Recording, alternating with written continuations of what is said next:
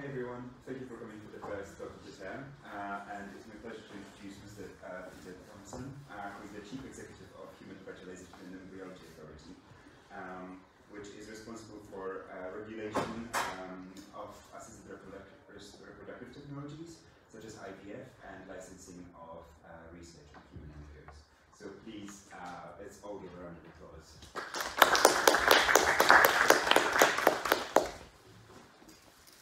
Thanks very much. Delighted to be here. We're a small select band, but let's go with that. A few of you of my kind of age. So for those of you of my kind of age, there's a very famous French film director called Jean-Luc Godard. Most of you, that may be a very distant name these days. He very famously said, a story should have a beginning, a middle and an end, and not necessarily in that order. So, following Godard, I'm going to slightly cut around a bit today and not tell you a kind of linear story. So I'm going to begin at the end. I'm then going to go back to the origins of IVF. I'm going to talk a bit about the kind of institutional origins of the HFEA itself.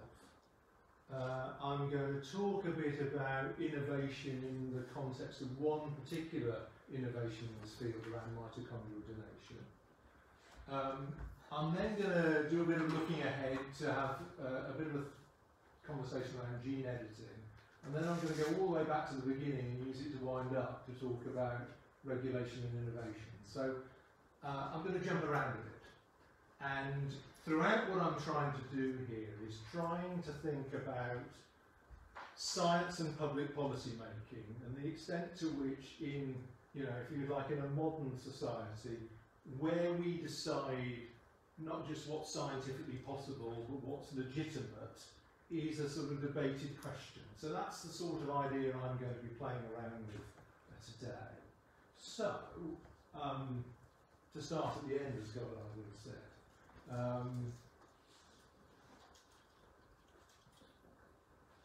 when we think about the idea of regulation and innovation, it seems to me we're playing with two things that seem in tension. They don't seem like obvious bedfellows, do they? There's a sort of view of innovation, and you might almost call it a sort of neoliberal view of innovation, which is that it flourishes in the absence of rules. Let people just get on with it and they will be more innovative. And that somehow regulation, doesn't it, feels like a series of rules or constraints, and that somehow or other they must inevitably be in tension with the idea of innovation. My sense is that I think in modern economies, and often in quite developed, sophisticated sectors of modern economies like pharmaceuticals, that sort of dichotomy between regulation and innovation is just misplaced, actually. And in fact, many of the most innovative sectors of the UK economy are actually its most regulated. There seems to be no neat fit between absence of rules, existence of innovation. Now, that's not to say that regulation per se and rules are automatically good for innovation, because clearly one can imagine a set of regulatory rules so onerous or ridiculous or prescriptive, it would be extraordinarily difficult to innovate. But it does suggest to me that good regulatory rules might actually assist innovation. And certainly the UK government thinks that in its life sciences strategy, for example, it says that one of the very strengths of life sciences in this country, and we are good at it, it's one of the sectors we're still good at, is actually precisely because of the level of regulation in the field as a whole. I don't just mean the HFEA in particular, but the MHRA, and there's a number of other people in the field. So there's a sense that actually the presence of regulation might actually be good for innovation in general. And it seems to me that that association might be particularly persuasive in areas where actually the work itself is of a contested nature. Because in much of science and innovation, there's a kind of sense in which there is not an agreement out there in the wider world that this particular thing is a universal good. Some people think certain innovations might be extraordinarily beneficial, and some people are extremely wary about them. And in an atmosphere where public trust is not a given, then it may well be that regulation is particularly helpful. And I've tried to express this on this slide in a sort of crude formulaic way by suggesting that rules plus trust might equal innovation. And obviously I don't mean any old rules, and I try and quantify this here, but I'm talking here whether or not there may well be the opportunity to establish a kind of virtuous circle, as I suggest, where well-designed regulatory rules in turn create greater public trust, which create the conditions in which innovation is more possible. I remember talking to an American scientist in this country who said, if I was doing the work I was doing in America, I'd have to worry about whether or not it was privately funded or federally funded, which might mean I had literally two sets of equipment. There'd probably be people with placards outside my laboratory and possibly guns. Alternately, I could have your blokes with clipboards.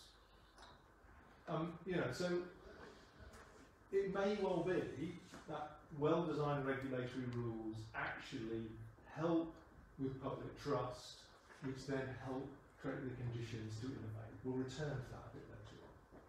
So, having started at the end, let me go back to the beginning. There are a few of us in the room who may well be old enough to remember this. In 1978, Louise Brown was born. That's from the Daily Mail the next day, the lovely Louise, and there she is on her 40th birthday. She's the first so-called test tube baby. She was born in Oldham General Hospital in 1978, July, I think. Doesn't really matter. But the fact she was born in Oldham General Hospital is of more than narrow interest, because she wasn't born in a great teaching hospital. And if you go back to the archive, much of the medical establishment at the time thought that IVF was a very dangerous and unwise thing to try out. An awful lot of the big funders wouldn't touch it. And for every headline that said the lovely Louise, there were all sorts of headlines around this was a retrograde step, it was dangerous, it was playing God, and a whole stack of things. People worried about the health of the children born and so on. So, something, and this was genuinely extraordinary at the time. This was proper sort of man on the moon kind of stuff. And if you do a proper media search at the time, you'd be staggered how many front pages across the world. This was genuine world front page news. World's first test tube baby. And as I say, and it was, much of it was contested, much of it was critical, and, it seems odd now, in a way. As I say, she's 40, healthy, has children, they are healthy. I met her once, and this is no criticism at all, she is the personification of ordinariness. Her birth is extraordinary, and her life and her being is perfectly ordinary. She's a lovely, very ordinary woman, just like, some relative of mine or something like that. The circumstances of her being is extraordinary, but she has led the most ordinary of lives, and that's not a criticism. And in a way, there's something sort of perfect about that balance. Because if you then move on, that very ordinary birth, which took a lot of goes to get there, has actually had an aggregate change of really some significance. Not just many new families, new opportunities to have biological families, and a whole bunch of challenges. So, 1978, Louise Brown was born. We've no idea how many people there are in the world who've been born by IVF, or assisted reproduction more generally. It's well over 5 million. That's partly because many of these births take place in the world where there's no means of counting. But there's an awful lot of people born of IVF. But not only that, not only has it helped heterosexual couples who are having fertility problems to have biological children, it's also enabled many families who had no prospect whatsoever, not because of fertility reasons, to have biologically related children. So of course, many same-sex couples now use IVF as a means of having a biologically related child. It's enabled many families to avoid passing on some really nasty, serious inherited illnesses. Usually that's done through a technique called pre-implantation genetic diagnosis as a form of embryo selection. And effectively what's happening there is where you have single gene defects that are inherited, you can create embryos in vitro, look at that embryo under a microscope or tester it in something more sophisticated and work out which embryos are affected and which not. The affected ones are discarded and the unaffected ones put back. And that takes out of the family line some very nasty, serious inherited illnesses like Huntington's disease, the BRCA, breast cancer genes and the like. In the UK, that's been allowable for a very long time. We license it. And to give you an indication of where testing technology is going, because it's developing very rapidly, we license over 500 serious illnesses for PGD in this country. And these days we are licensing them at a rate of about 50 new conditions a year. They're vanishingly rare in many cases. You know, if you didn't have somebody with sort of a family history, you probably wouldn't know them. We've long since done the ones you would have heard of, sort of thing.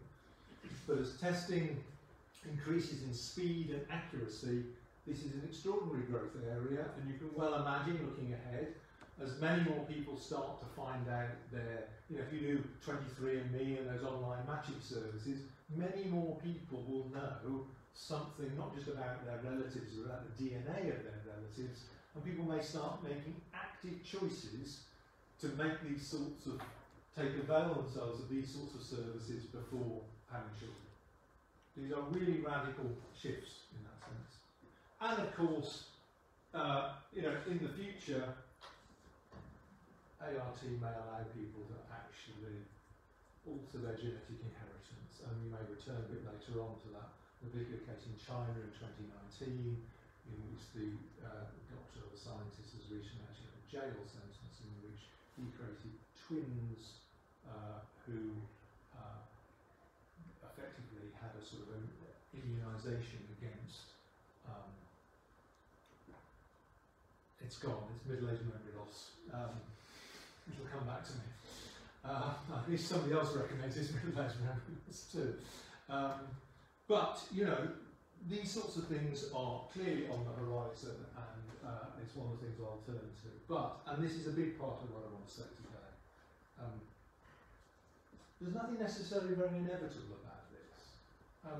Although these may be scientific possibilities, they are about the choices that societies want to make. And what's striking about them is the way in which different societies are making very different choices on the basis of their religious basis, or their history, or their culture, and so on. And often societies, which in many other respects seem to be making very similar choices, are in this field actually making quite distinct ones.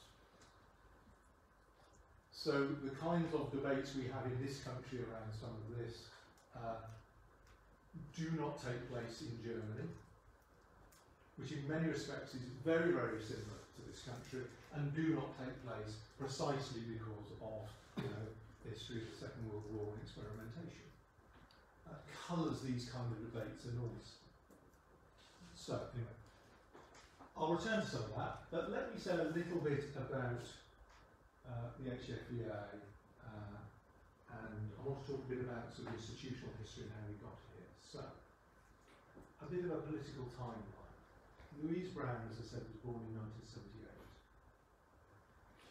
4 years later, the government established the Warnock Committee, named after its chair, Mary Warnock, to consider the issues that arose from the birth of Louise Brown and other test tube babies. This is a classic, so from a classic device of the British government over the years with difficult problems has been to give its remit to an expert committee. Sometimes it does so because it really wants to find a solution, and sometimes because it's a useful way to kick something into the long grass and kind of hope it goes away. The Warnock Committee is one of those committees that gives an expert committee a good name. It was, in retrospect, an extraordinary achievement.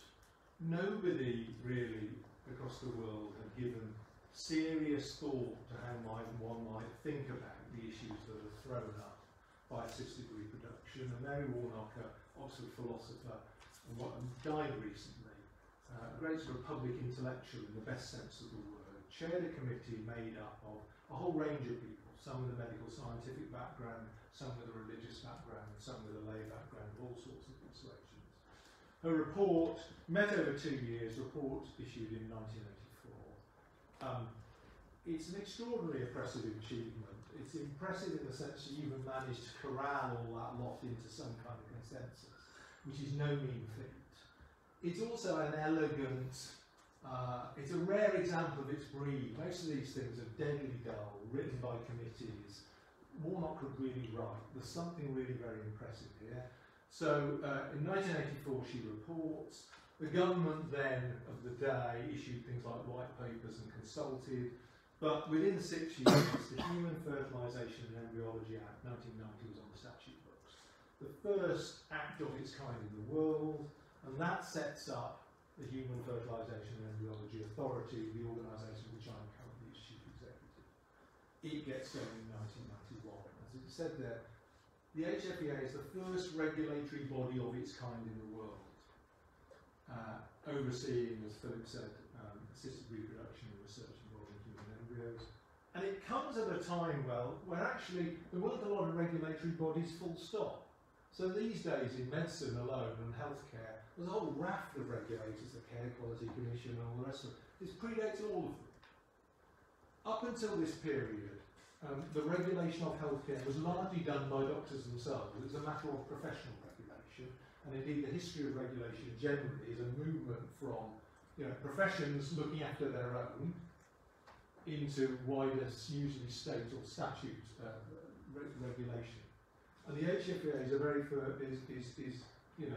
the first body of its kind in the world.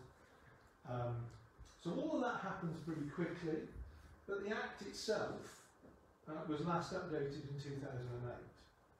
So we get an Act in 1990, and we update it in 2008, and it hasn't been updated since.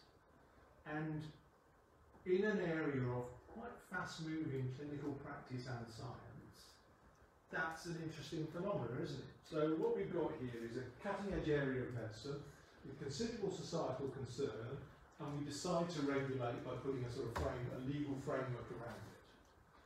The medicine then careers off at quite a speed, but we decide to revisit that regulation 18 years later, and we've still not done it another 12 years, revisited it again another 12 years. And what that tells you about is the difficulty of parliamentary approval for something like this. This is still contested territory, and to reopen the Act brings into play all sorts of things that are difficult. There's general convention in UK parliamentary practice that matters of conscience are subject to free votes rather than party votes, no party whipping. So that makes just getting legislation through Parliament tricky, and it opens up a whole bundle of questions that successive governments of different political persuasions have often wanted to keep quite closely under wraps. So it's difficult stuff. But what's striking about Warnock actually is the extent to which that report sets the fundamentals of the legal framework that we deal with 25 years later. So it enshrines, it's based around this idea that the embryo has a special status. Not in a sense that some religious people give the embryo a special status, but they don't recognise at conception the idea that the embryo is a person. But what it does recognise is the sheer potential of the embryo. Unlike skin cells, that clump of cells has the potential to develop into a person, and that person is respectful of certain kinds of legal protections that don't apply to ordinary cells or tissues or organs. It enshrined into law the idea that you could experiment on human embryos, but only up until 14 days. And in fact, I was talking with Philip earlier, until recently, that was, whatever you think about that 14-day cut-off, that was largely academic, because nobody had managed to keep embryos in vitro for anything like that period of time. But in fact, there's a group in Cambridge that got to 13 days recently, and abandoned the experiments precisely because they were going to get to 14 days. So, clearly there's a sense in what used to be an academic limit is now a very real limit, and that may indeed in time become one of those questions about the nature of regulation and innovation. It sets out a whole series of rules which we accept around donation in terms of who can donate and how does consent work for whether you're donating sperm, eggs or embryos. It gives us a framework to use assisted reproduction technologies in terms of inherited serious illnesses, like I talked about. And indeed, it establishes the whole principle of regulatory oversight. And I think one way of thinking about the HFEA is it's a kind of bargain between science and society. What Parliament said back in 1990 was, you can do this sort of medicine, but only under licence. That's the bargain. In return for my staff going around and poking around an inspection, you get to do this sort of stuff. We're the monopoly provider here. It is a criminal offence to carry out the kind of things in the HFEA Act without a licence from us. That's the bargain. The HFEA itself, as I say, is a statutory regulatory body for IVF and research involving human embryos. It's what's called an arm's length body, sometimes they're called quangos. In other words, it's part of government but somehow independent from government. That suits government well. It means that, if you like, that the whole, ministers don't then get in the frame, if you like, for individual licensing decisions. It's our responsibility, and yet we're sort of part of this expert state. We're governed by a board. Currently it's 14 board members. They're public appointees, you have to apply, any of you could apply. And crucially, the majority of them have to be lay. In other words, they can't be medics or scientists. And the presumption around that is this idea that, scientists aren't marking other scientists' homework, effectively. Crucially, though, we do need some expertise, because much of what we do is fiercely technical and difficult. And so there's a complicated formula in the Act about how many people actually have expertise and how many lay. But it's a lay majority is the crucial point. Supported by a permanent executive of civil servants, of which I head. And a lot of what we do is set up in a way to encourage transparency. So any of you could come to our public meetings. The board meets 6 times a year. The next one is tomorrow. You can all read the papers that the board considers, because they're all online. They went online yesterday, and they remain there, and as do all the minutes. And there's a recording of the meeting should you be sufficiently insomniac, in which you can hear us deliberate in public and make decisions in public. And we do that not because we think thousands of people are listening, but because actually we think that's good for trust.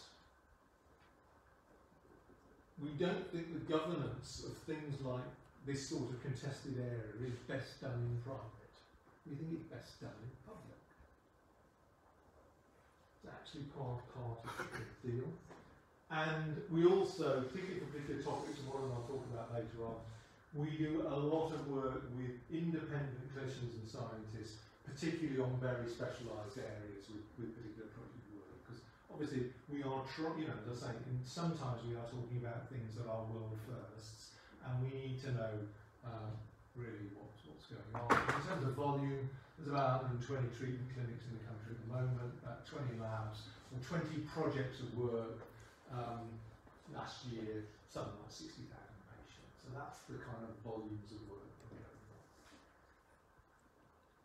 So that's very much scene setting. I want to return to this idea of innovation. And in particular, I want to talk about some work that was done a few years ago about what's called mitochondrial donation. Some of you may be very well cited on this, some of you, this may all be very new. So for those of you who are well cited, bear with me for the mitochondrial donation for dummies bit, and for those of you not, I hope it all makes sense now. So, what is it? In the press, this was called three-parent babies, which is the sort of thing they do in the press. It's kind of it's kind of catchy but misleading. But there we go. So effectively, mitochondrial diseases are fairly rare, thankfully. They tend to be they are passed down through the mother's line. They are usually serious and often fatal. Because of the nature of mitochondria, as those of you know, are the kind of powerhouse, the battery packs of the cell. They tend to affect organs which require lots of energy, like heart and brain and lungs and things like that, and they result in organ failure. And there are many cases of women. There's a woman in the northeast who I think has lost 6 or 7 children. None of them got beyond the age of 10. You wouldn't want one of these illnesses in your family.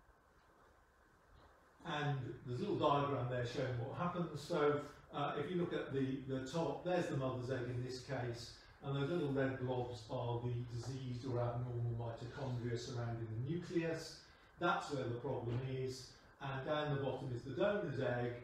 And what effectively they do is they take the nucleus out of the donor egg, they enucleate it, they take the nucleus out of the mother's egg and put it into the donor's egg, so it's now surrounded by healthy mitochondria, and then they, through IVF, fertilise the egg with the father's sperm, and in theory you then get a biologically related embryo which doesn't have the diseased mitochondria. Now, clearly, because it has somebody else's mitochondria, now, you know, I think that's it's a fraction of a percent of the total amount of the genome, the press latched on to this idea of three-parent babies. So it's 2 parents and 0.0 something something something of another parent.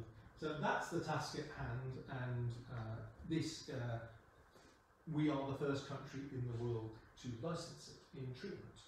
And I'll say a little bit about how that works. So there's a rough timeline. This work in the UK at least, it does take place in other parts of the world, was developed by a group in Newcastle. And back in 2005, we issued them with a research license. And that work looked particularly promising, and sufficiently promising that when the Act was changed in 2008, updated in 2008, there was a sort of clever bit of drafting done which allowed for the possibility to then make regulations later on that would allow for these techniques, though they clearly weren't at a state where that was sensible to do. But the government in 2011 then asked us at the HFEA to do a review of safety and efficacy, which we did. They asked us again, and we basically said, this looks promising, but not yet. They came back to us in 2013 and said, would you know, has the science moved on? And we went back to them and said, this looks even more promising, but not yet. In 2014, they asked us then, in the light of that, to start to think about how we can talk to the public about this. It's all very well that the science is going this direction, but what might the public think about this? And alongside that, we did yet another report on safety and efficacy. So there's a period between 2011 and 2014 when this was a big part of our work. And I'll say a little bit more about how we went about that. Anyway, that work had sufficiently progressed such that in 2014 the Department of Health did some consultation on draft regulations, and in 2015 Parliament approved those regulations. About 6 months later, we managed to turn those regulations into sort of operable regulatory scheme that you could even apply for. And then in 2017, Newcastle were granted a licence. They are treating people at the moment. There are no births. Now, what I want to say about all this is, as a long-standing civil servant, this is a remarkably rational and orderly development of public policy. I've been involved in many other bits of public policy, and certainly before I worked for the HFEA, in which we did not go through reviews of safety and efficacy and public consultations and all the rest of it. There was instead an enormous great problem, and we were told to somehow fix it and fix it quickly. So, you know, in one sense, this is a testimony, actually, to particularly when it comes to science and medical matters, a much more rational and ordered way to make policy. And I have been invited, you know, in various bits of government to talk about this, not because people are hugely interested in mitochondrial donation, because what they are hugely interested in is a more rational way to make public policy. So, you know, as well as delivering something, you know, quite groundbreaking in terms of the women who actually have these diseases, it is a pointer to a different and slightly more rational way of making public policy. What does the law actually allow? The regulations themselves, you can look them up if you're so inclined, they're really quite particular. They allow for the two techniques. There's one technique called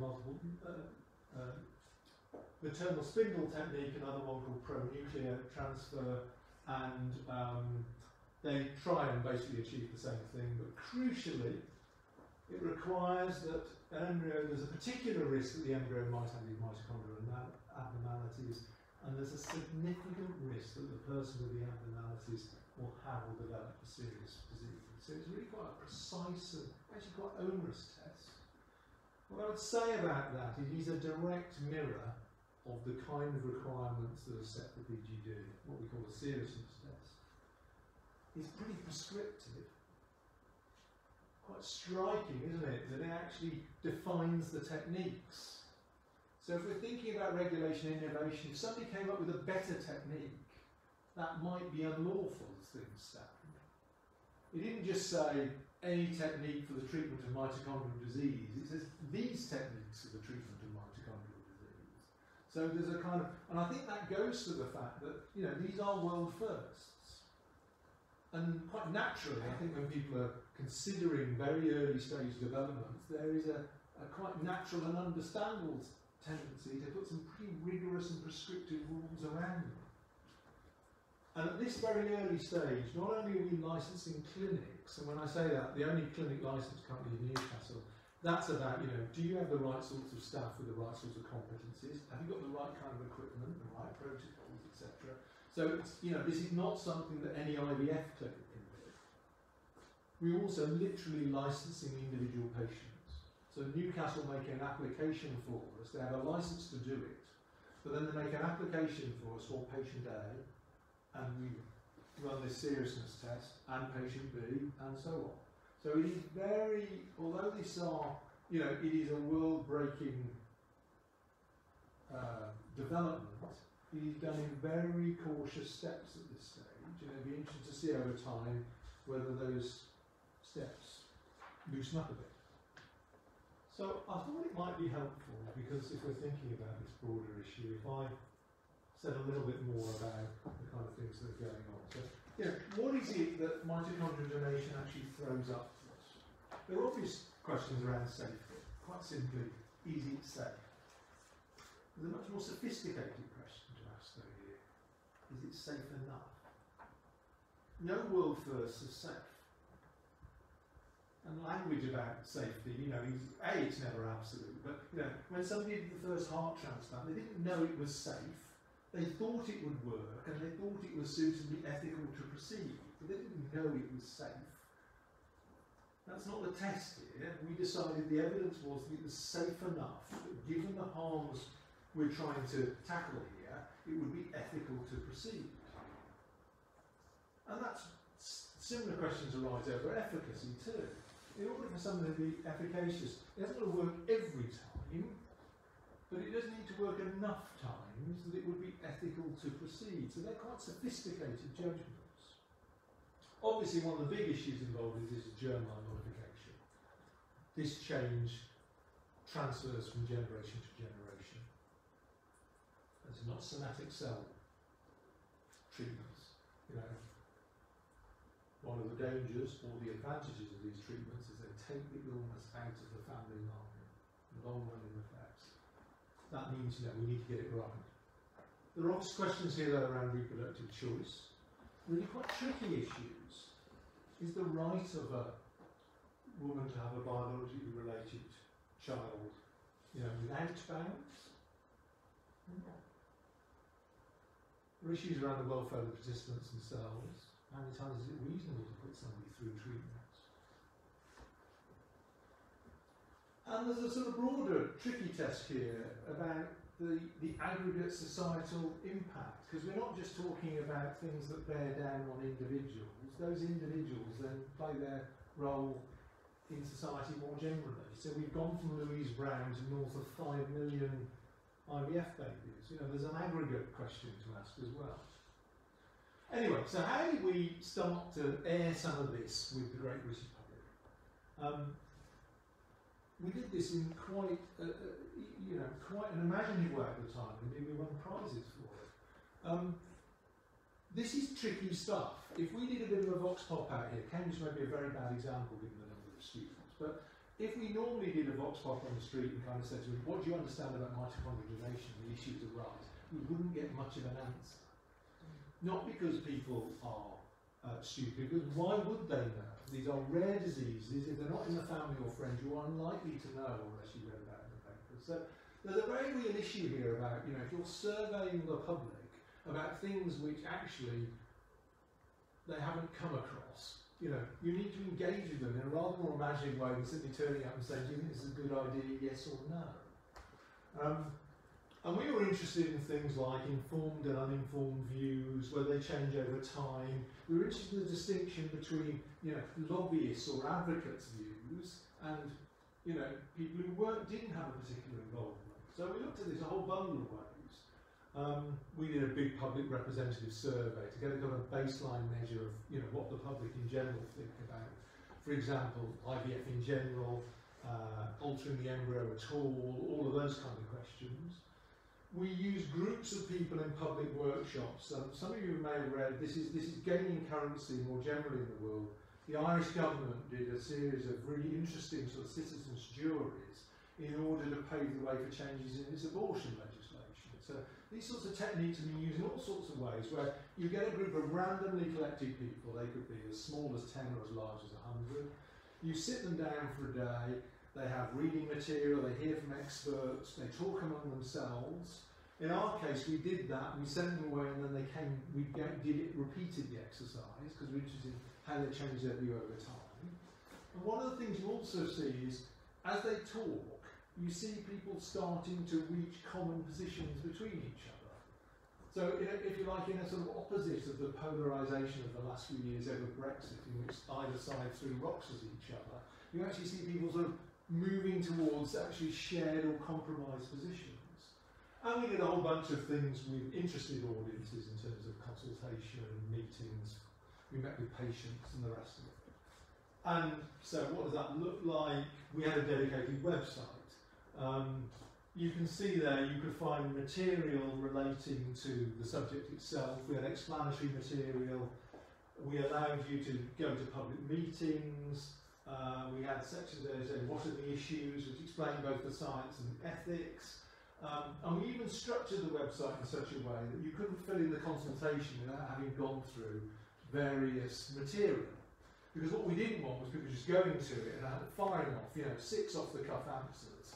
We sort of, required you to do some pre-reading. So, we were making quite a considered effort to actually engage the public in a slightly more imaginative and thoughtful way.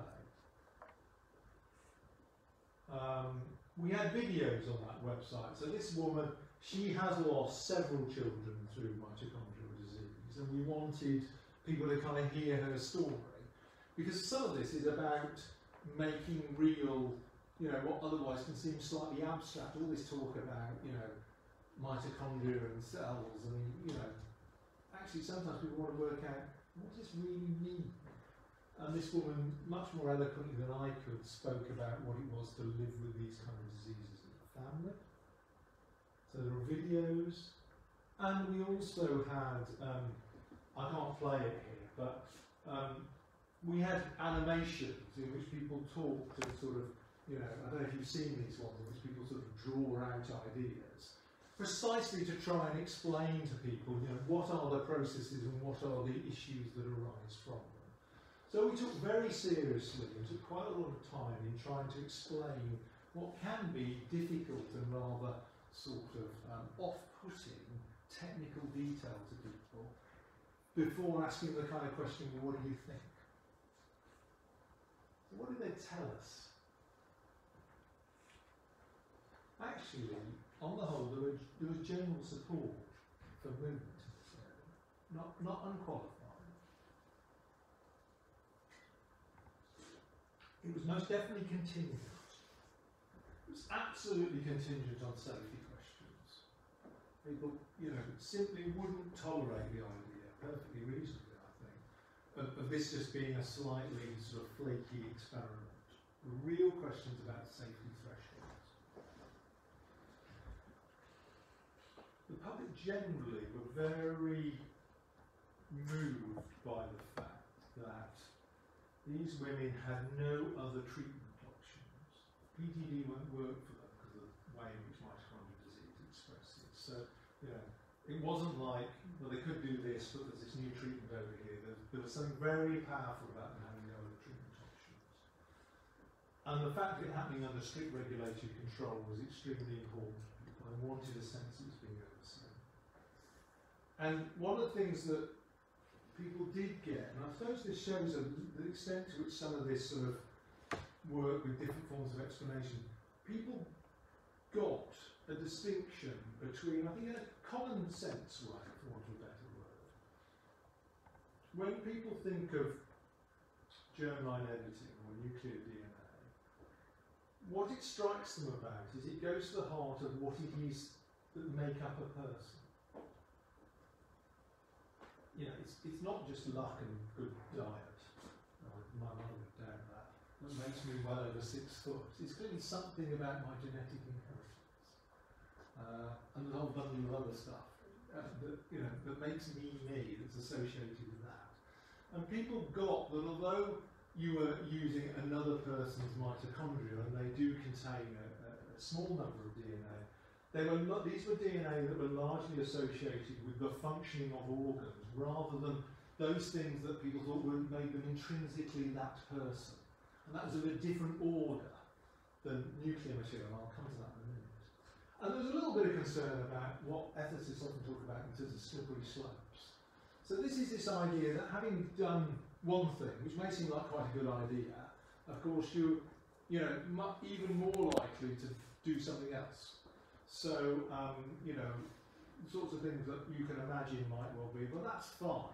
So, you know, where are we in terms of thinking more broadly about people with disabilities? And having done this, are we even more likely to want to take action on these kind of things? So, it's commonly cited. You can see where that comes from. But, I mean, taken to extreme, the slippery slope argument suggests that almost no public policy is possible. Because, you know, the mere provision of state pensions, it was argued at one time or another, would mean that people wouldn't work. So, you know, there's a sort of sense in which all of these things become slippery slopes. And Mary Warnock is famously, although I've never been able to find precisely the quote, she said the important thing about slippery slopes is whether you're wearing crampons or skis. And I think that, yeah, there is something very profound about there. It doesn't automatically seem to me that having stepped out in a particular policy direction, you always end up at the bottom of the slope. And indeed, one of the things you might want to conclude about the regulation of IVF in this country is the extent to which we have taken positions on a slippery slope and actually stayed there. So, I am getting towards the end. Let me jump ahead and say a little bit about genome editing.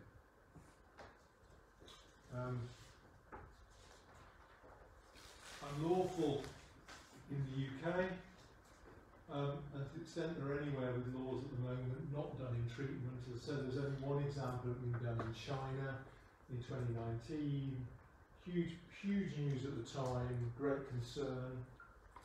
There are 2 big international pieces of work at the moment, one by the WHO and one by another group, looking at whether or not we can agree a set of rules around this in the absence of legislation, a lot of concern that this might get out of hand in all sorts of ways. So it seems to me worth asking ourselves, so what does mitochondria tell us about how we might think about genome editing? The safety and efficacy questions can't be ducked, it seems to me, and they seem to me to be absolutely non-negotiable in the public mind. I think some form of robust regulation before such things become remotely acceptable is a prerequisite.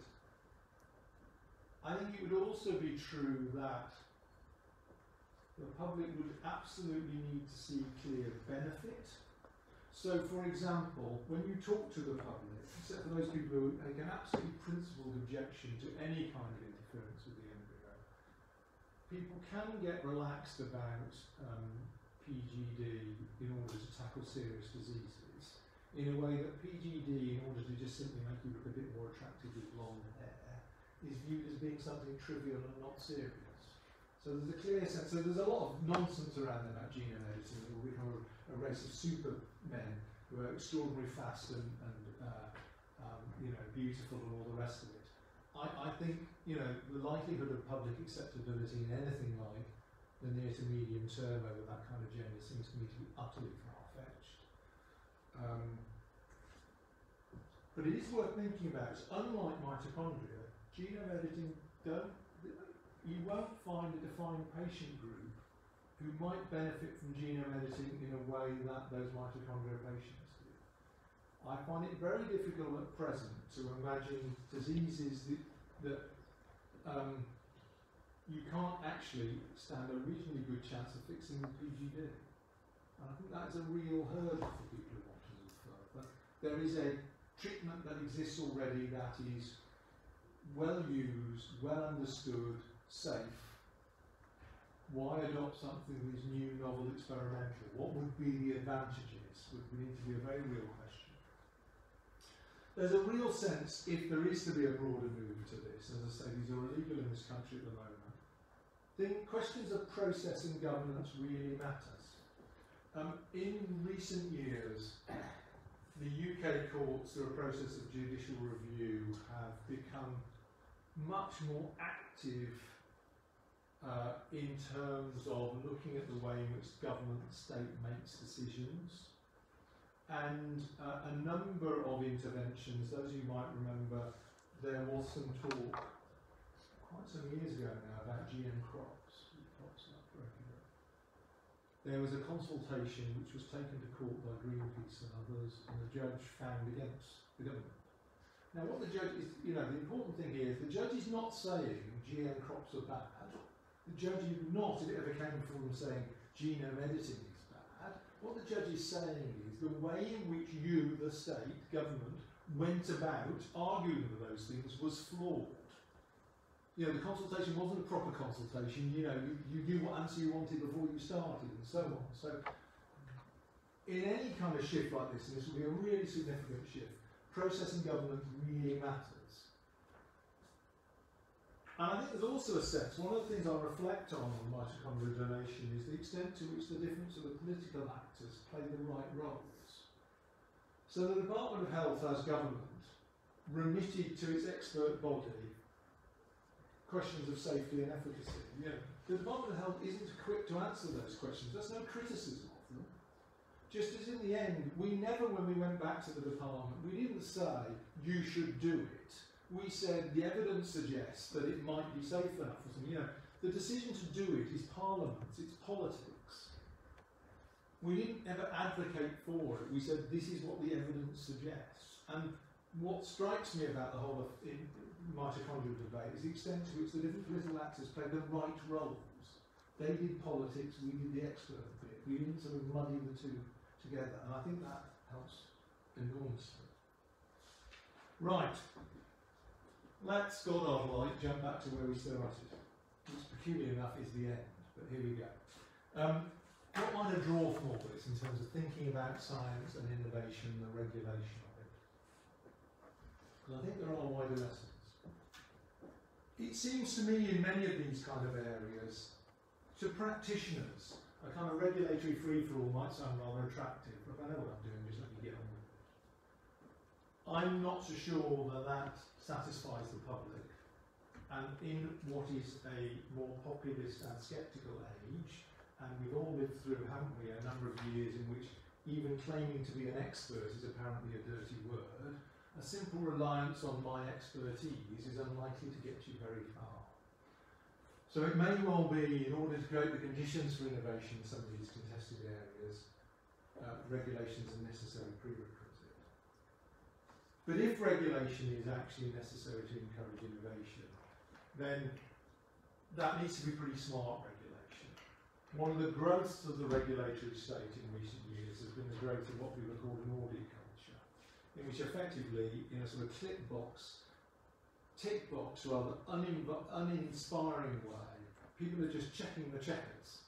So somebody comes in and audits something, and then somebody says, well, what do you think about the quality of the audit? And then they audit the audit, and you can see where this is going ad infinitum. That's not smart, intelligent regulation. It's just the imposition of a sort of dull, unthinking audit culture on what are quite fast-moving innovatory fields. So it does seem to me that if we move away from that model, then regulation actually can create what I call a protective space where innovation can flourish. So that's my American scientists avoiding placards and guns in return for rules, some kind of protected space. But I think a big part of actually that is around transparency. Commercial confidentiality at times can make these things kind of difficult. You can see, can't you, in some of the worries at the moment around artificial intelligence. The big question is unlocking some of those algorithms and shining light on them, when actually this is where a lot of the commercial value is, in such a way we don't understand what these algorithms and decision-making tools are actually doing. But without finding some kind of balance between intellectual property and transparency, I fear establishing a kind of credible regulatory regime is going to be difficult. We do, I think, if we're to continue to successfully cope with innovation, need a rather more sophisticated understanding of risks and benefits. The more these are couched in absolutes, the harder it will be to have these kind of necessary conversations, because we are very rarely dealing with things like, it is safe, don't worry. It's a much more sophisticated understanding. Given the potential benefits, given what we know so far, it would be ethical to proceed in these kind of circumstances with this kind of oversight is a very different conversation from, is it safe? Because it isn't really, if that's the test we're looking for, we're unlikely to innovate very well. Which brings me back to where I started. It seems to me true there is some kind of sophisticated rules in a way that generates trust can create the conditions for innovation. I'll leave it there.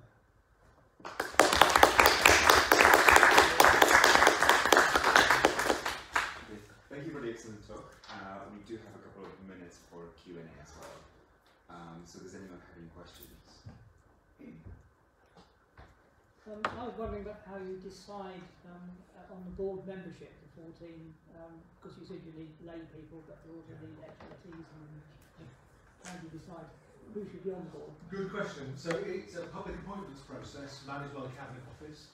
Our chair sits on the interview panel, but in the end these are ministerial decisions based on recommendations. There are criteria, so we can go looking for particular people with particular expertise, but yeah, so it's a public appointments process. But anybody can apply. Yeah, if you fit the criteria. Yeah, and sometimes we particularly want, so for example, we might want somebody who's got particular experience in, I think of some lay roles. We've at various points had people with a religious background, we've had moral philosophers, we've had legal experts, we've had people who've got experience of working with patients, you know, there's a whole range of things. You know, we can sort of slightly specify, but, and I think the trick is ever is to try and get a decent mix of skills, because with most boards, what you're trying to do, ideally boards, you know, you're trying to avoid a kind of groupthink mentality where there is, you know, the board is not at war with itself, but at the same time there's a proper exchange of different sorts of views. Hi, I'm particularly interested in mitochondrial donation and the way you've regulated it. And one area that I find especially interesting is the way that you regulated information disclosure to donor-conceived individuals. That's right. So my understanding of it is that as someone who has been conceived through MRT, those people are able to receive information, they're able to apply for information on whether they were conceived in that manner, and then to receive non-identifying information about the donor. So can you comment a bit on what was the rationale behind giving this sort of limited right to information to those individuals? Because it relates to this idea that the mitochondria themselves are playing a really small part. So clearly, in normal circumstances, if you're born of, your father, the one you see sperm, and a donated egg from another woman, she's supplied half the DNA. The mitochondrial donor is providing a very, very tiny selection of the DNA. And the view, certainly, that the government took at the time, therefore the sort of, if you like, the emotional connection was much more akin to a blood donor or an organ donor rather than whether you're donating sperm or eggs. And that's the distinction. It's trying to sort of suggest that it's a different kind of donation. That's interesting to me just because it seems to be like an in-between organ donation and regular gamete donation. Yeah, I think that's a fair point. It is a sort of curious halfway house. And of course, whether that's the right answer is another question. But that's where you're trying, as I say, you're trying to put a legal framework where something that's nobody's done before. I guess it's easier to start on a more cautious approach because it's hard to put the genie back in the bottle. Yeah, and that's the other thing. So we, many years ago, well before I was in this job, PGD patients were also approved individually rather than at a disease level. Now, it's partly because we got very used to PGD, but it's also actually now, on the basis of the volumes, we just don't, we couldn't even administratively do that, wouldn't be sensible.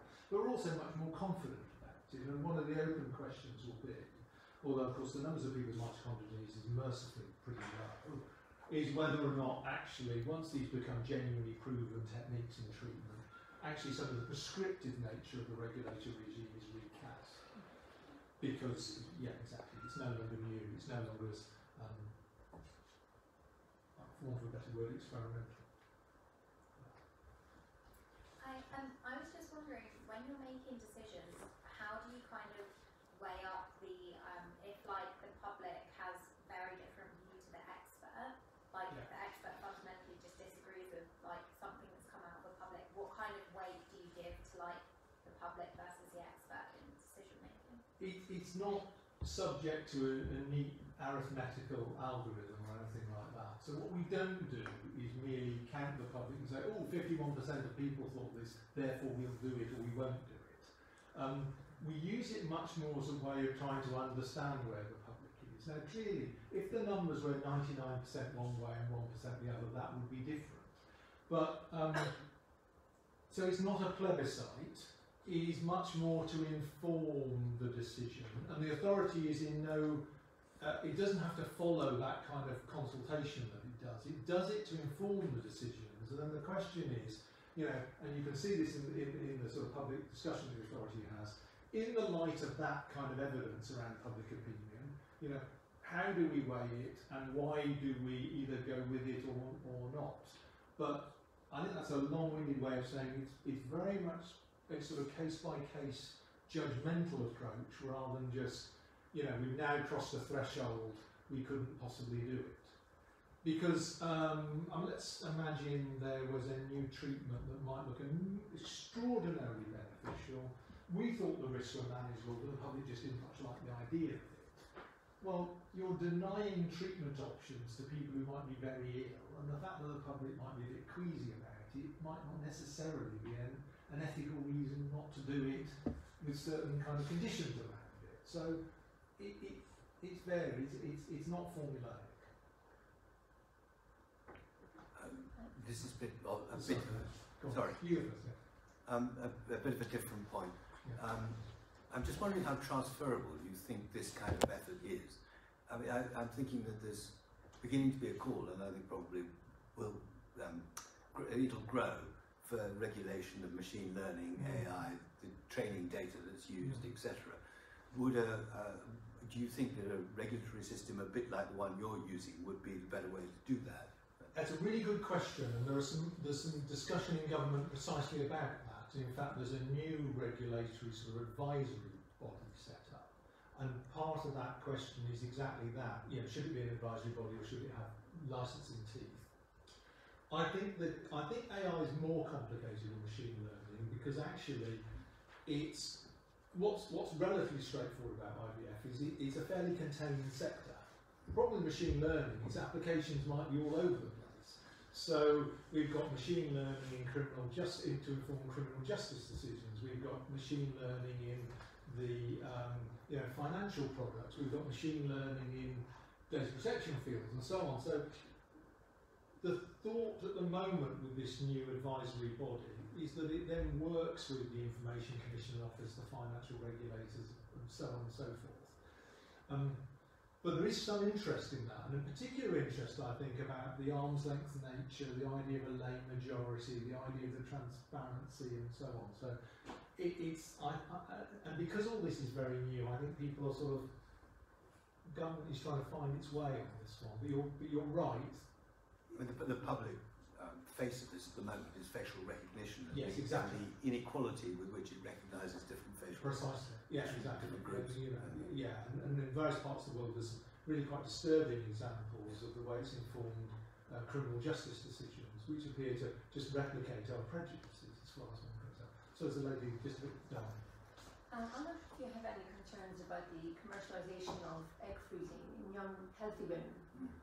Pressure from businesses to freeze their eggs, who they will even pay for egg freezing to defer their pregnancy rate, and the risks involved in that, and whether you see it as anything that you should have an overview on. Yes, and we have some rules around this, around informed consent and all the rest of it. And there have been examples, for example, where people have tried to import as well frozen embryos, often from countries like the Ukraine, where young women. So yes, I mean, I think the crucial question here is, I think it's quite difficult to simply put a sort of cut-off line in this. The issue here is about the nature of informed consent.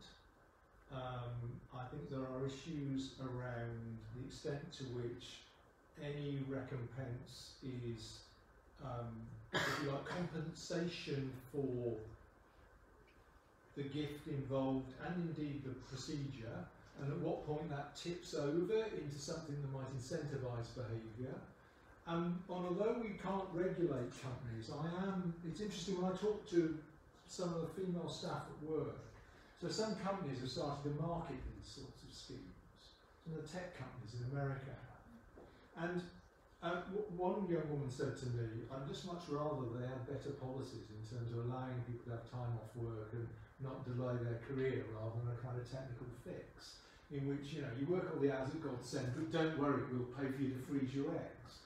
And I think there is a danger in which an economic system, which at times just still has yet to really adapt to the idea that, you know, how do we square off the need for women to have meaningful careers and yet also have families, is being sort of, instead of fixing that problem, there's a sort of technical fix being offered. So I think that's much more of an American phenomenon than over here. But yeah, we're keeping quite a close eye on that. Perfect. Thank you for the discussion, and can we have another round of applause?